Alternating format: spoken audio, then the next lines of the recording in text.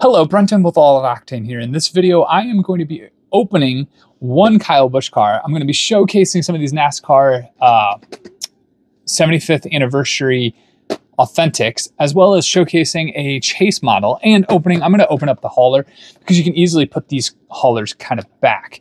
They did secure the haulers now, so they kind of do put some tape on the sides of these things. So it is a little more of a deterrent, I guess, but I mean, I've seen so many of these things stolen. I've seen so many things stolen. It's so sad. Don't steal. I've seen a lot of die-cast stolen. But here we go. We're going to go ahead and open up the NASCAR 75th anniversary hauler. They do have less kind of plastic than they used to. They used to kind of have like this sleeve that fit over the whole thing. Now they have less of that. And I think now you can kind of just... I know you can still open these things. There we go. Pretty easily. All right, I'll just slide it out that way. There we go. So there is the trailer. From the beach, 1948, to the track, 2023, 75th anniversary. It's got some donuts on the side here from the Goodyear tires. And I believe, yeah, it's got a Camaro up there on this side. I think they've got a Camaro on the other side too. This is such a cool hauler, though. It really is. Yep, Camaro on this side as well. Basically the same thing. They just have less donuts. They have just smoke on this side. And check out those wheels, though. Some nice chrome wheels. They've definitely upped their game on the hauler side of things. I think they didn't always used to have wheels like this. They're a little bit more solid with some solid axles.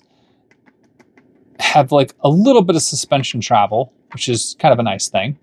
And then the hook side.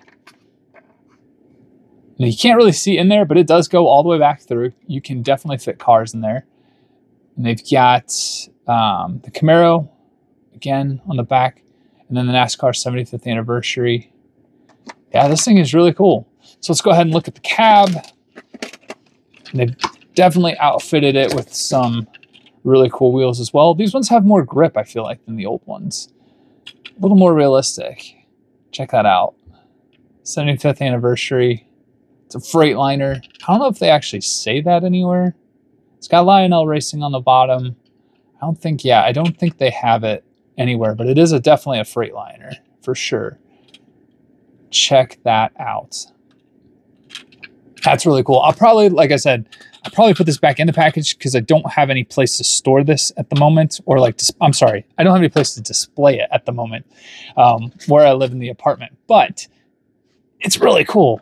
So I'm just going to put that here for the moment. I'm going to showcase these. I'm not going to actually open these because I have the test cars as well, and I didn't open those up. Mostly just simply because they're great to display.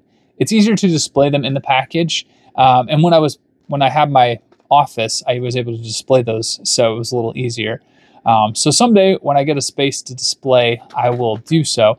You can tell which set this was part of. It was 2023 Wave 6.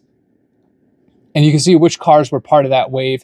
It had the Toyota, it had the Camaro, and it had the Ford.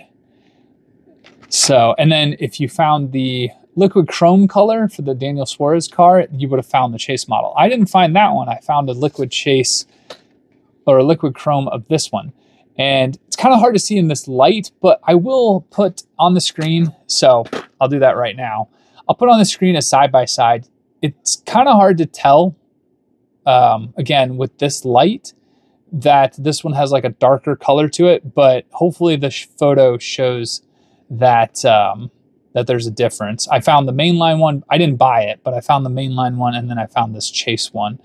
And if I bring it up a little closer, that is the Spectra Flame part. So you can tell it's not as bright. It's got a little bit more of a hue to it. But King's Hawaiian, delicious. That's making me hungry. But yeah, it's the Brad Keselowski 6 car, the Ford Mustang. But again, we'll go back over to the Camry with the 75th logo on it. And these guys weren't around all that long. I think they came around to like 2007-ish. I know Joe Gibbs started with them with the Camrys. They've had the Camry in here ever since. It'd be nice to see the Cup cars go to a Supra, but I doubt it. Be cool though. Although the Camry got redesigned, so I'm really curious in diecast when that's going to take place. Same with the Mustang. The Mustang got redesigned for 2024, so we will probably not see the redesigned front ends of the Camry and the Mustang until probably 2025 would be my guess, or the end of 2024, because I would imagine Lionel has the diecast lineups already set for months. So, but this thing is really cool. Check out the back end there. I love the triple tail lights. I own a Mustang, so it's my wife's dream car, and they're awesome. They really did well with the blue in this one because obviously Ford blue, so they chose to put the blue in that one. So the Camry was yellow. And then last up is the Camaro. Now this is going to be interesting in NASCAR for 2024 as well, because the Camaro is gone. They don't offer that in real life anymore. And it's the only one that didn't get a body change. So I'm curious to know, I have a feeling that Chevy dominance will be very, very high this year.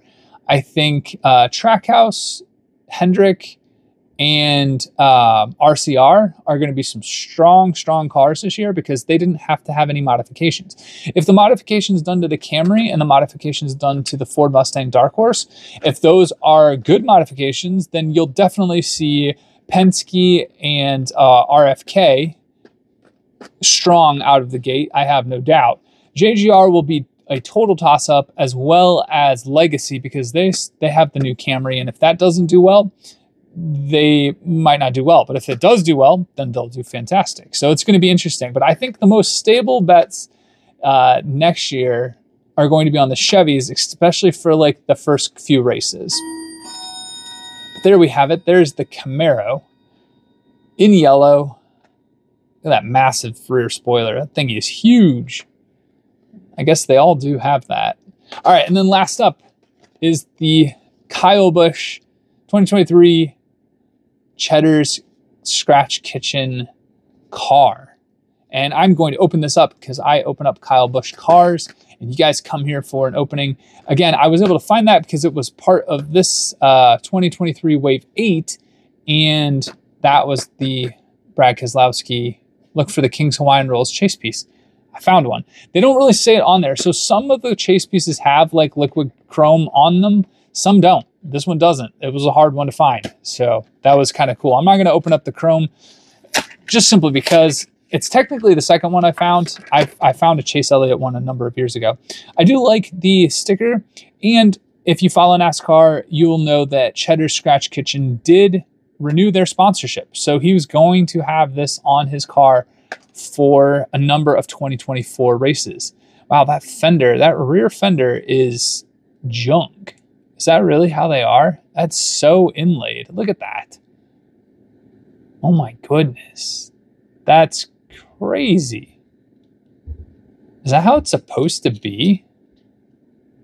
I don't know if I've opened any of the new Camaros. I feel like I have. I've opened the other two that he had, the Lenovo. I just don't remember it being that wonky. That's a huge offset. Huge offset. But there we go. There's Cheddar's Scratch Kitchen, number 8. Kyle Rowdy Busch running the 8 car for RCR. Love the wheels. It's got the ground effects. Wow, I'm going to check the Camaro over here. Wait, here's the Camaro. Is that wide too? I guess it is. Wow, that's crazy. All right, cool. Well, there you have it. There are some NASCAR Lionel Authentics I was able to find on the pegs. I got a chase piece, the 75th anniversary. I got the 75th anniversary hauler, and I have the Kyle Busch car. So there we have it. Let me know which NASCAR driver is your favorite. Are you looking forward to the 2024 NASCAR season? Let me know in the comments below, and until the next one, have a good one.